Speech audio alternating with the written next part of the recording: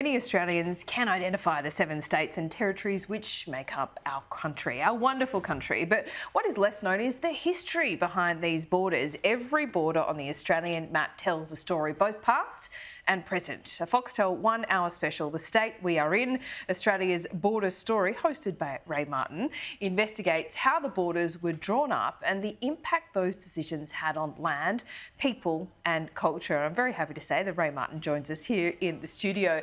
Look, it doesn't sound entirely sexy, a documentary about borders, but I'm imagining a great way to show off, at the very least, our beautiful country. It is both of those. I thought it would be lawyers and surveyors. Dull, dull, dull. It was in fact fantastic. It's a rollicking story of maybe the 1800s in Australia up to Federation. But the state of origin, the battle between states to acquire land and the way they doctored the borders, and it wasn't simply a straight line, it was as it was meant to be. It starts to get higgledy-piggledy and part of one foot's in South Australia and when it should be in Victoria, and etc. etc. So it was prompted by the COVID lockdown when borders became sort of no man's lands or no-go zones, and we thought, where did this begin? And how come you couldn't go into West Australia? Or how come you could, etc. etc. So we went back to find it, and they're rollicking, funny, interesting, power play stories, and lots of power play. Oh, good. Well, I think with COVID, it reinforced to me how tribal we are in our state identity, some more than others. Did you find that as well? Absolutely. And I was talking to someone about, I grew up in country New South Wales, and I always sort of think of myself as an Australian first and a New South Welshman second. In WA and Queensland, they don't, of course.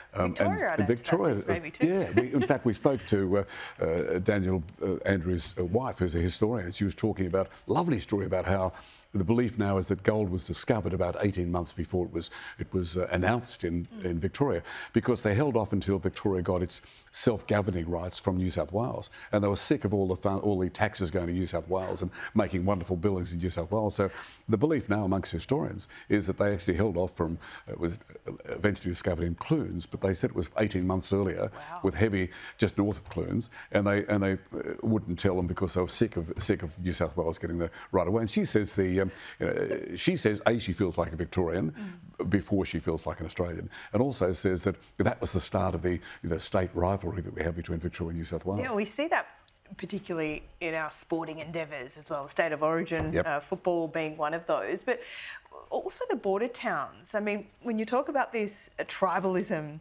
of states and that identity, what is it like in some of these border towns? Is it a bit of a mixed identity? Absolutely. I mean, we talk to people because the Victorian border was meant to finish at the Murray River in South Australia, with South Australia, and didn't.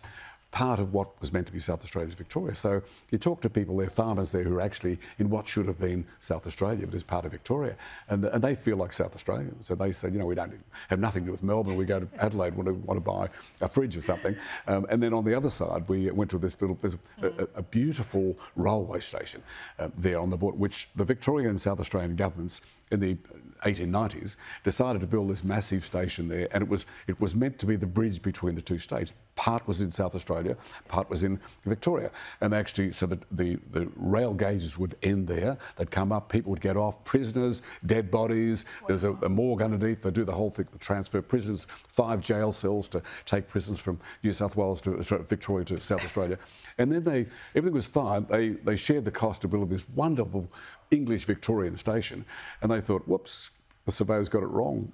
It's actually in Victorian side, South Australian borders down there. So it became a ghost town. This beautiful station became a ghost town. It was no longer at the border. Yeah, and these sorts of things we didn't know. You do. Yeah, wow. You do. So what did you learn? I know you're a great history buff, and again, going back to my original question, borders don't seem so sexy, but now you've laid it out. It was such a fabulous documentary, way to showcase the Australian landscape. But is there anything that particularly surprised you? Well, a couple of things. Of all the things I've done over the years, I've never had the response that I've had to this one now. It's been on once, on Fox, of people saying, wow, I didn't know that. wow, I didn't know this. They're ordinary journalists and other ordinary people who, know a lot of things. I didn't know that. So it was that.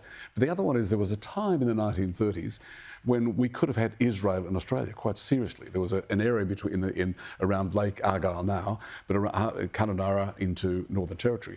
And because the Jews were being exterminated and put in pogroms in Germany and in Russia, there was a move afoot to initially plant 7,000 Jews there to save them from dying in Europe, up to 1 million Jews that were going to be in this one area, Lake Argyle. Wow.